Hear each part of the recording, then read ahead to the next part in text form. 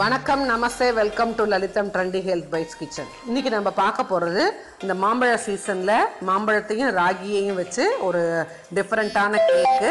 இப்போ மாம்பழம் சாப்பிட மாட்டேன் இல்லை ராகி சாப்பிட மாட்டேங்கிற பசங்களுக்கு இது ரொம்ப அருமையான ஒரு டிஷ்ஷு. ஸோ இதில் ஏற்கனவே நீங்கள் இன்க்ரீடியன்ஸ் எல்லாம் பார்த்தாச்சு. இப்போது ஒரு கப்பு ராகின்னா அதே அளவுக்கு மேங்கோ பல்ப் வச்சுருக்கேன். இப்போ நம்ம பார்க்கலாம் எப்படி பண்ணுறதுன்னு. அதுக்கு முன்னாடி இந்த கடாயில் கொஞ்சம் உப்பு போட்டு அடுப்பை சிம்மில் வச்சு அது ஹீட் ஆகிட்டுருக்கு. ஸோ அதுதான் நம்ம ப்ரீ ஹீட்டட் அவன் மாதிரி ரெடி பண்ணி வச்சுருக்கோம். ஓகேவா? ஸோ இப்போது இந்த பவுலில் நான் என்ன பண்ண போகிறேன், முதல்ல இந்த மேங்கோ பல்ப்பை மிக்ஸ் பண்ண போகிறேன்.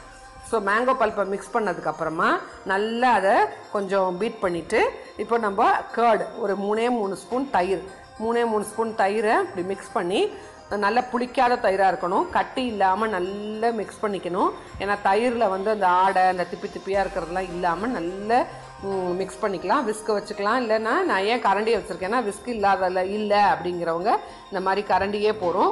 ஸோ நல்லா மிக்ஸ் பண்ணிக்கலாம். இப்போ சின்னமன் பவுடரையும் பட்டை பவுடரையும் சால்ட்டையும் இதில் மிக்ஸ் பண்ணுறோம். பட்டை பவுடர் உடம்புக்கு ரொம்ப ரொம்ப நல்லது, வெயிட் லாஸுக்கு ஹெல்ப் பண்ணும். ஸோ அந்த மாதிரி நம்ம இதில் ஆட் பண்ணியிருக்கோம். இப்போ நான் ஆட் பண்ணுறது ப்ரௌன் சுகர். ஸோ இந்த ப்ரௌன் சுகரை பவுடர் பண்ணி வச்சுருக்கேன். இதை கொஞ்சம் கட்டி இல்லாமல் நல்லா உடச்சி விட்டுக்கணும்.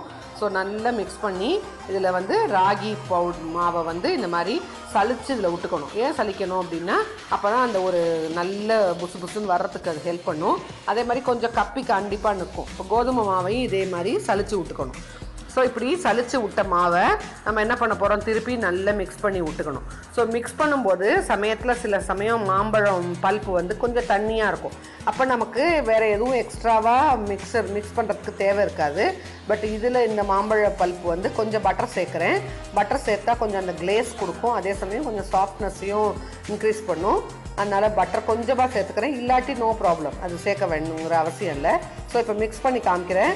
நான் சொன்ன மாதிரி இந்த மேங்கோ பல்ப்பு கொஞ்சம் கெட்டியாக இருக்கிறதுனால நான் கொஞ்சம் மில்க் சேர்த்துக்கிறேன். சப்போஸ் உங்களோட மேங்கோ பல்ப் கொஞ்சம் தண்ணியாக இருந்ததுன்னா உங்களுக்கு பால் தேவைப்படாது.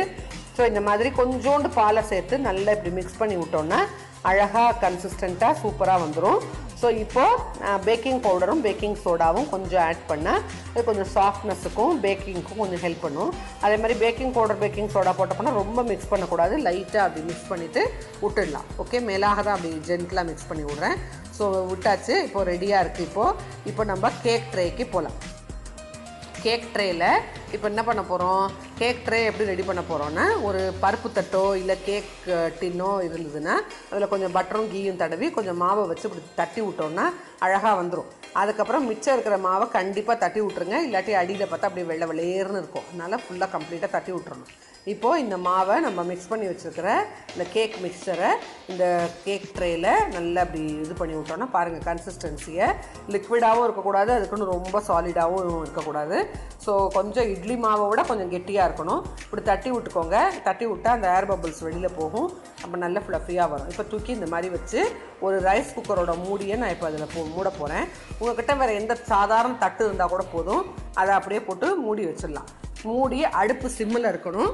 ஸோ சிம்மில் இருக்கிற அடுப்பு 25 to 30 மினிட்ஸ் இருக்கலாம். பட் 20 மினிட்ஸ்க்கு அப்புறம் ஒரு தடவை திறந்து பார்த்து ஒரு டூத் பிக்கை வச்சு உள்ளே விட்டு செக் பண்ணிங்கன்னா அது ஒட்டாமல் வந்ததுன்னா கேக் ரெடி ஆகிடுச்சுன்னு அர்த்தம். இதை பாருங்கள், ஒரு 30 மினிட்ஸ்க்கு அப்புறம் நான் எடுத்திருக்கேன்.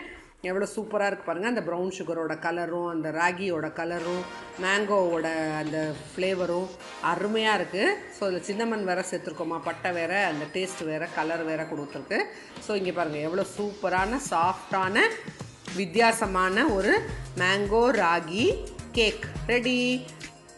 அருமையான கேக்கை இப்படி ஜம்முன்னு பண்ணி குழந்தைகளுக்கு மேலே கொஞ்சம் சாக்லேட் கேனச் பண்ணி மேலே இது பண்ணி கொடுத்தா இன்னும் பசங்களுக்கு கம்ப்ளீட்டாக தெரியவே தெரியாது.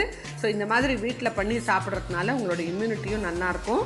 So I hope all of you will make this kind of cake at home and give it to your children. Thank you for வாட்சிங். சப்போர்ட். வணக்கம் நமஸ்தே welcome to Lalitham trendy health bytes kitchen. இன்றைக்கி நம்ம பார்க்க போகிறது இந்த மாம்பழ சீசனில்